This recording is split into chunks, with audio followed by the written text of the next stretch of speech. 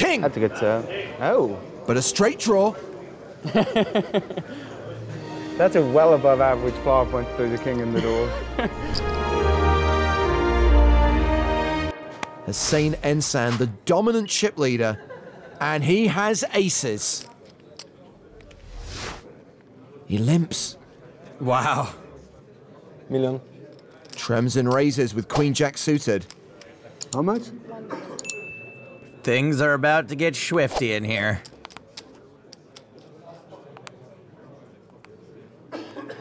Ensan continues to play it slow. He flats. This is very, very suspicious. And this could be fatal for Tremsin. He's paired his queen. Things are about to get real swifty in here. He checks. And Ensan continues to slow play. He checks behind. Jeez. 9 on the turn. Tremsin's going to come out firing. 1 million.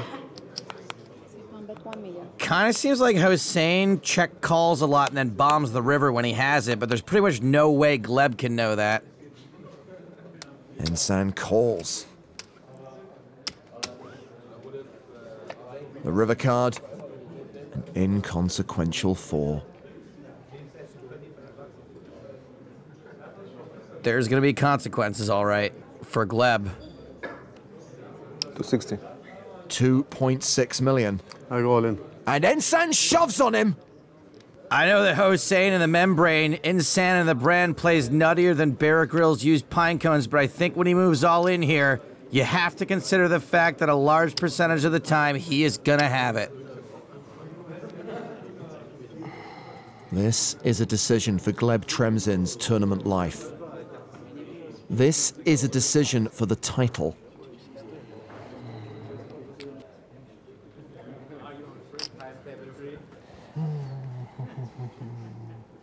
Can I fold in this bank? Really tough to fold here and leave yourself 3 million to his 30.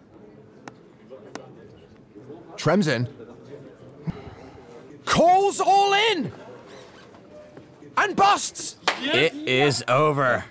Good game. Yes! Hossein Ensan is the winner. He is the champion of the Czech Republic. Now there's Dominik Nitsche. He's been moved from the feature table to the outer table to balance it out. And now we have the 2 big stacks at the same table, and you know what can happen when you get 2 big stacks at the same table. Not only that, but they're sitting next to each other. They're rubbing elbows here. This could get real interesting. Well, it is getting interesting. We had a raise from Nitsche on the button to 19,500, a re-raise from Ioli to 60,000. Action over to Jorge Landazuri in the big blind. He gets out of the way. Back to Nitsche. He's all in. What? Settle in. Oh. And wow, Ioli calls. Monster pot, almost $750,000 here. And neither player has a real hand. King-Queen for Ioli, and Nitsche with King-10 of hearts. Neither one believed the other one. Snap calls on both of them. Snap all in on it, and then a snap call. I knew it. These guys are either seeing something I'm not, or I just can't believe this play. Well, Ioli is saying that he knew it. He just knew that Nitsche was making a move, and he's made a great call, I suppose. I mean, he's ahead. He's going in against the only guy at the table that can cripple him. Well, here's the flop, and it's a very dangerous flop for Ioli because Nitsche has a gut shot straight draw and the flush draw.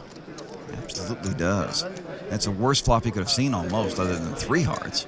Ioli's still ahead with King-Queen, 55% chance of winning this pot, but Nitsche's got a lot of outs. This pot is absolutely monstrous. Yes! And there it is. It's the 5 of hearts on the turn, and Nitsche has made his flush. He's got the check mark. $750,000 chips are going to go to Nitsche. Oh, Mark is devastated. Look at this. He actually made a brilliant call in his mind, and now look at this. He's dominated. He's done. Wow. 2 players, neither one giving the other player credit for a real hand.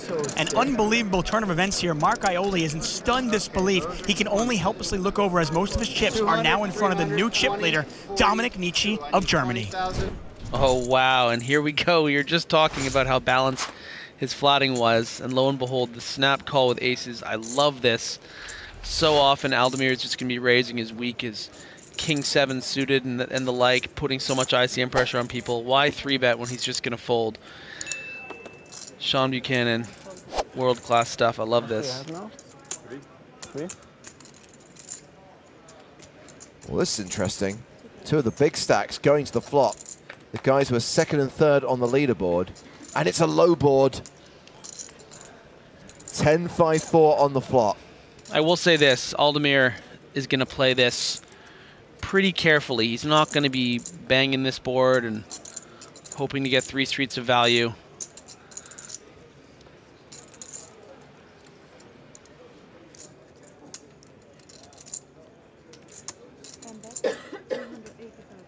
Delayed C-bet from Aldemir, 280,000 into 420,000.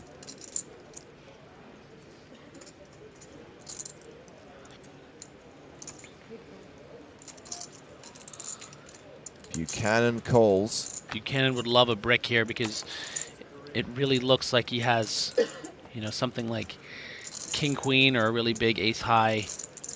So, and then, you know, Not really a brick though, it's a straighty flushy board now.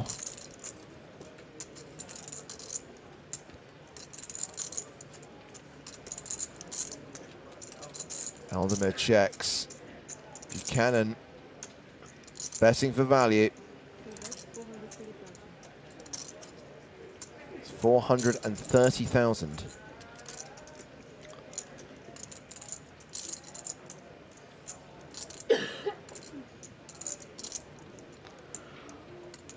really, really tough spot here for Aldemir.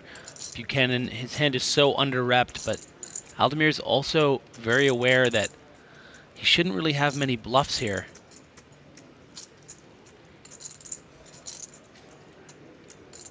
If he deduces that he's not really beating any value hands, he needs to figure out what kind of bluffs Buchanan's going to have. And world-class fold from Koray Aldemir. Well, it looks like he's not going to waste any time getting involved here. Phil Ivey opens with ace-8 of hearts. And straight away, a raise of 19,000. I will remind everybody it is cash, and that is why Vogelsang has picked up jacks. There is Dwan, plays the cash game every year here at Aussie Millions, and Phil will look him up with ace-8 of hearts. So a little bit of action early. The pot around 43,000 Australian dollars cash, ladies and gentlemen. Here comes the flop. It is a 5, an 8, and a 7. So, well, that could mean a little bit of trouble for Phil. Well, money-wise anyway. It's a coordinated board as well. And there is occasions where the call of the pre-flop 3-bet can indicate those middling type of hands here. 5s is 5s, 6s, 7s, 8s,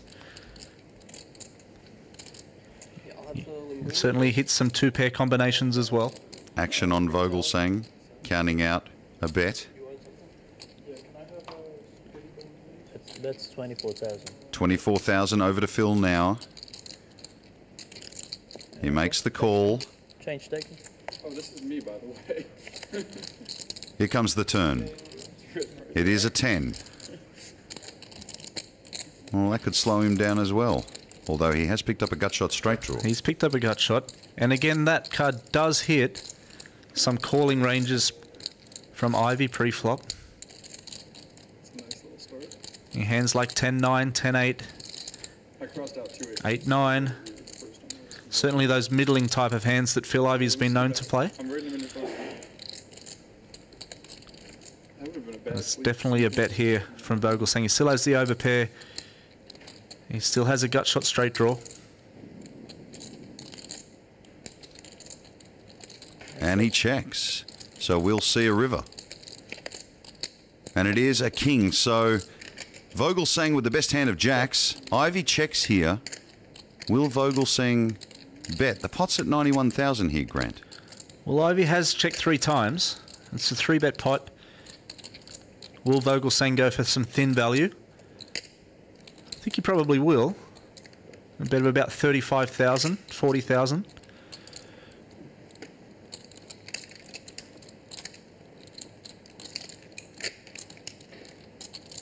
Vogelsang really taking his time. I'm sitting aside 2007 Grand Final APPT winner Grant Levy. You were right, he checks behind. So he will show his jacks and Phil Ivey mucks. So Vogelsang just sat down and casually wins a pot. of nearly 100,000 Australian dollars.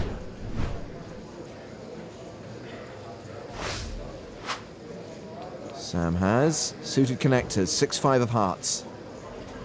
Very likely to have live cards. All on. He shoves. And gets snap called by Fedor with ace-king. Sam's not in terrible shape. The 6s and 5s are live. 3 hearts are good. 4 hearts, bad. As things stand, Fedor Holz a 58% favorite to win this tournament. A king. That's a good serve. Oh. But a straight draw. That's a well above average flop once there's a king in the door. I thought you were going to say that's well above average against me. You don't even wait for like the second card. You just get it in the door every time. Yeah. Fade the door. Oof. More outs for Sam. Can I get a face down? Can you Can I get a face down? can you spin it?